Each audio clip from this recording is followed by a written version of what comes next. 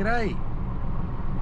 We're going to try something a little bit different today. I use my Ranger for heaps of our trips we do, dragging the boat or caravan around the place. It's a really good car and been pretty reliable. It's got about 118,000 Ks on it now, and the last week or so I've noticed it's got a strange little noise starting from under the front somewhere. I'm a little bit worried it's a diff noise, like a front diff noise. I've had a bit of a play already trying to test if it's a wheel bearing or a CV. I can't tell for sure. So I'm just on a bit of a test drive now. I'm going to try and record the noise as it is. I'm not sure I'm going to be able to pick it up. If that doesn't work, I'm going to put it up on blocks, climb under it and see what we can see with the wheels spinning. Righto, come along for a bit of an adventure. Hopefully it's not too costly. Just for the sake of diagnosis, I thought I'd try and talk through what I'm doing. I'm on a bit of a windy road at the moment, doing around 60 Ks an hour. The road's got some left and right hand bends in it. Often if you've got a wheel bearing problem, as you load up each particular side, left or right side, cornering, you can hear a change in the noise.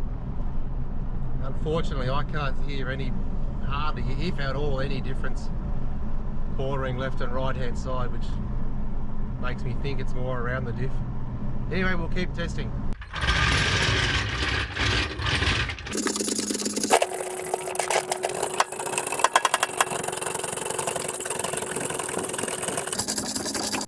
I decided I was going to jack up the car and run the wheels. I wanted to see what noises I could hear, first in two-wheel drive and then four-wheel drive.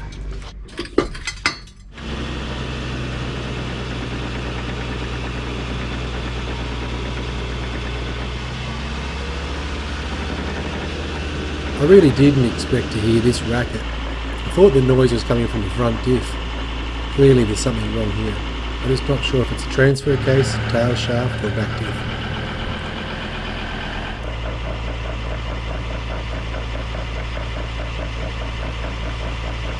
But just before I turn the camera on, I spun this wheel, and I'll do it again now.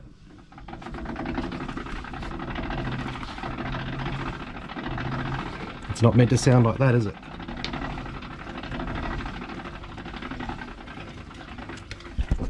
Compare the other side, because both sides are spinning at the moment, obviously. The car's in park, so we're spinning the differential both ways.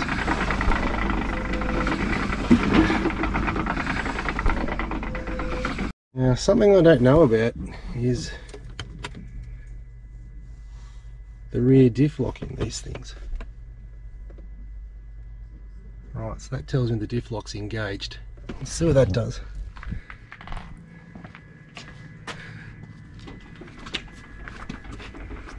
It's funny. It's still spinning opposite directions. Let's just think about that for a second. That doesn't make sense. That should be locked solid, shouldn't it?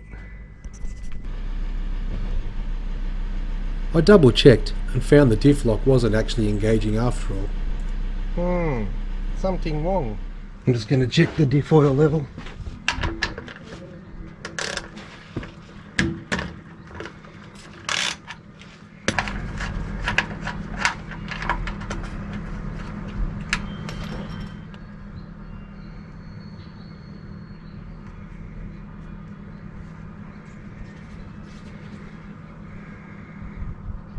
It's maybe a touch low. It's clean enough though. Alright, I've decided I'm going to drain the oil. There's no point topping it up, I guess, if the oh hello dog. There's no point just topping it up. Having a look in the bottom of the diff will be helpful for if there's any filings or anything in there. So we'll see how that goes.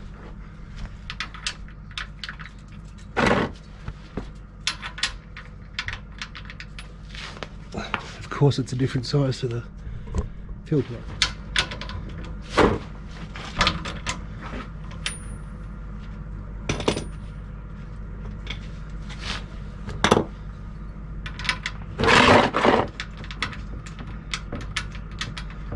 Anyone who's worked on cars before knows how much diff oil stinks, so try and keep this stuff off my hands.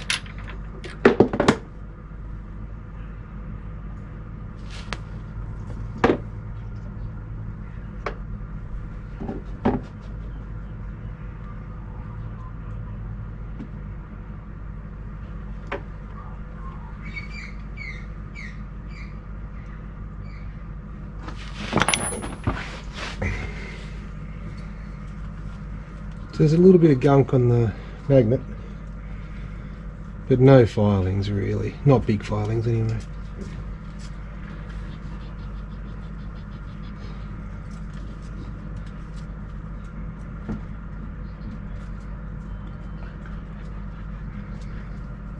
More build up than you'd like though. I just drained the diff oil. There's nothing really wrong there. It was a tiny bit low, you know, maybe 5 or 6 mil under the drain plug hole, so nothing really. On the magnet there was a tiny little bit of metal paste, you know, nothing. It wasn't chunks or chips or bits of busted gears, so, you know, I would have said nothing unusual. I think I'm just going to pop one of the axles out and see how that goes. See how long this takes me. Hey mate. Hi. Chill.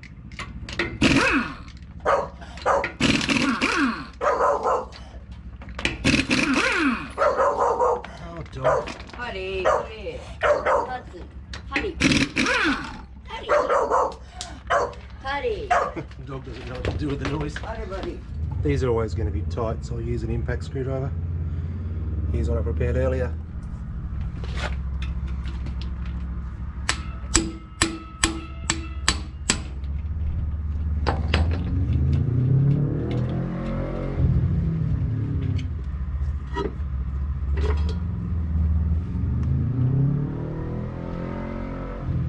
Brakes don't look too bad.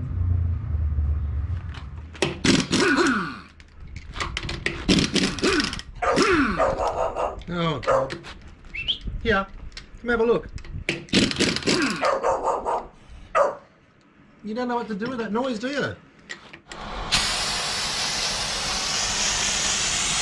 I pulled the brake pads off and gave it a clean up so it's good to work on. After that I pulled the axle retaining nuts out as well and disconnected the brakes.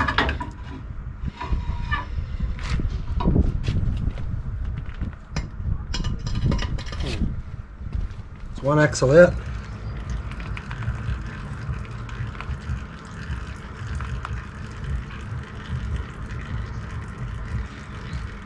Nothing wrong with that wheel bearing either. Alright, so I've just come under here and knocked the tail shaft out. I forgot to film it, but no matter, it's just 4 big bolts. How tight as anything. I had to use the impact driver, so impact wrench, so that's good. And what can I see? If you grab hold of this, it turns free, really free actually. And if we listen carefully, it's got a lot of backlash. Certainly more than you'd expect. It's free though, it doesn't have tight spots. So that's a bit interesting.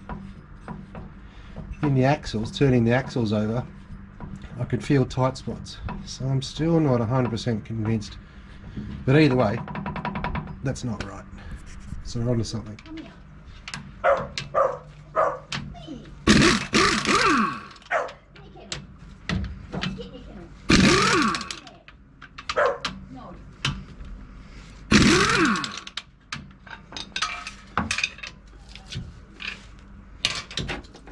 Couple of points to pry off up here, which are very handy.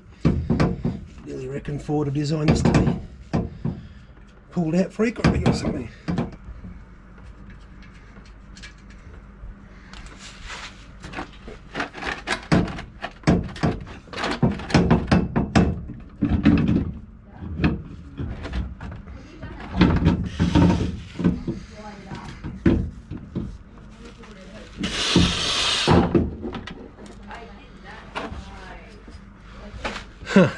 That's heavy.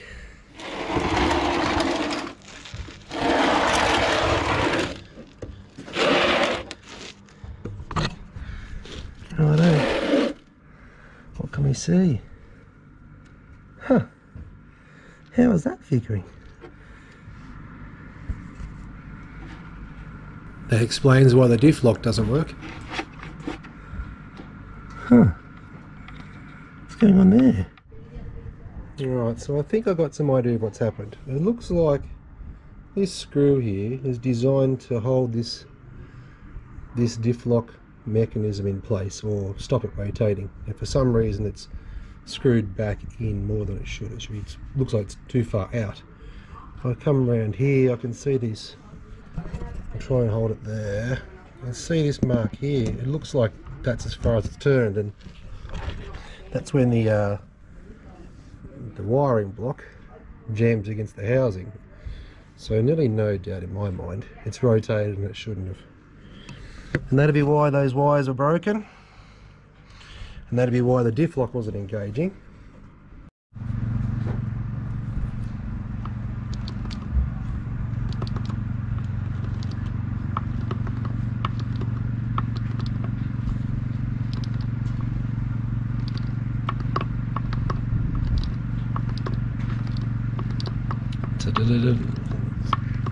Well, it's all explained. So I've put the diff center up in my vise, just an easy way to hold it. So I'm thinking about having to go up fixing it myself. The actual diff is okay. It's just this locking mechanism. It's really just about connecting these two wires here, the broken ones, back to this here. And if I can join to them, well, I've done pretty well actually. But if I can, it'll save myself a packet of money. This little grub screw here is just entirely free. It's loose as anything. There's no resistance whatsoever. Whatever's meant to lock it, whether it be Loctite or a lock nut in here, I'm not sure. I'll have to try and work out what's meant to be there. If anything, I'll put some Loctite in there and a lock nut as well, so it can't move again in the future. For me, this is a Ford problem, not mine. I've managed to bare a bit of wire here, about 1 millimetre on each wire. Should be enough for me to try and solder to. Alright, bad to worse. I put power across I cleaned the wires off, got access to them, put 12 volts on them. It just feels like a dead short. The actuator doesn't actuate. So, what now? What now? Maybe pop the carrier off and see what I can see.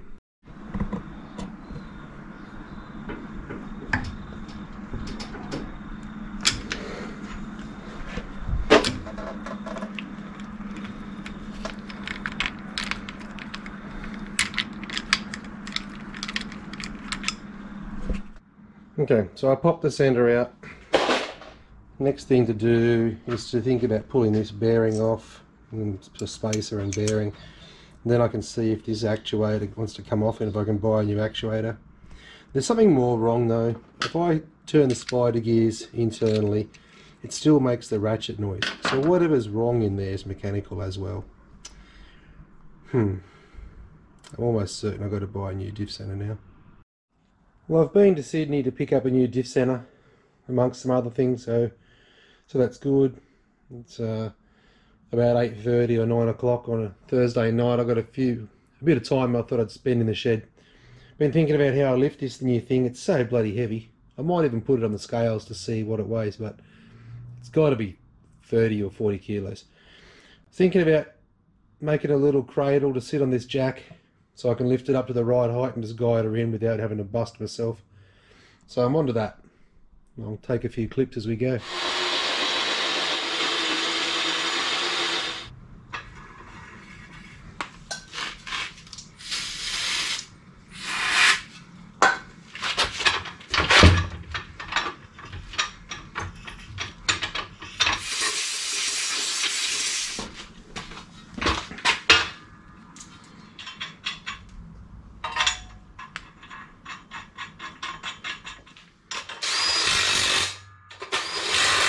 So I just want to get the bolt centers worked out. You just do that by measuring the outside of the threads. We can see it's 85, 86 and a half. So you just do 86 and a half, take away one ID, 76 and a half. Easy. So we've got a couple of scribed lines there.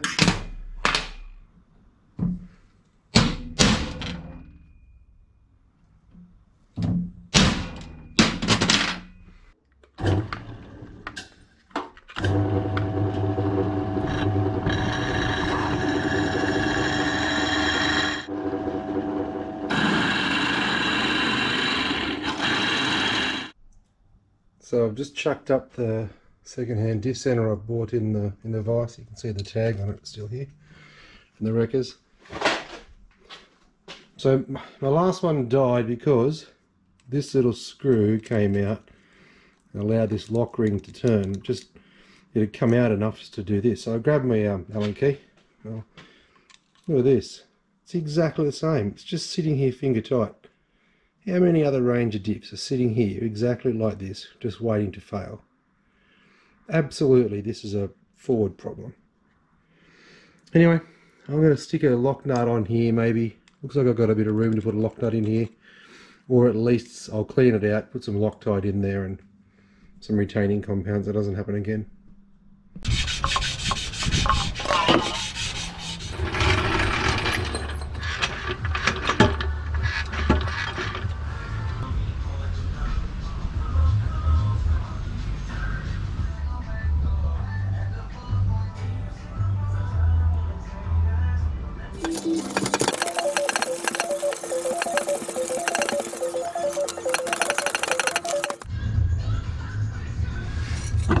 Alright, so that's just sitting in there.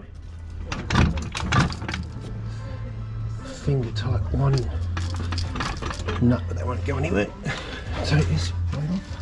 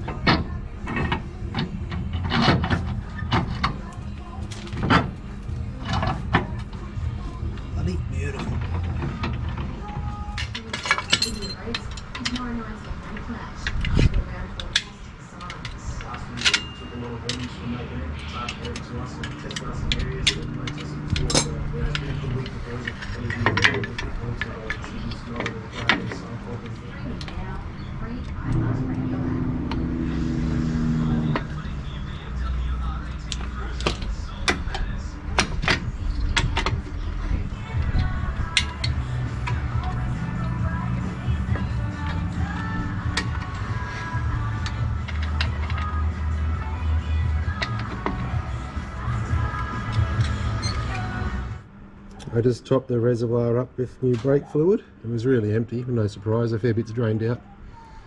I'll give a bit of a bleed.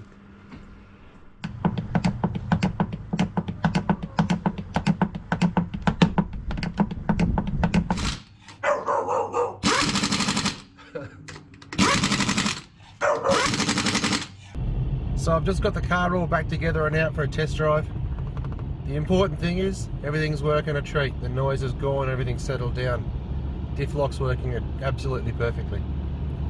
It was interesting to note the one of the little bits of road noise I was getting was from a tyre. So I've had to do a bit of a tyre rotation too that's helped settle everything down. Don't forget to subscribe or drop a comment for me. Thanks.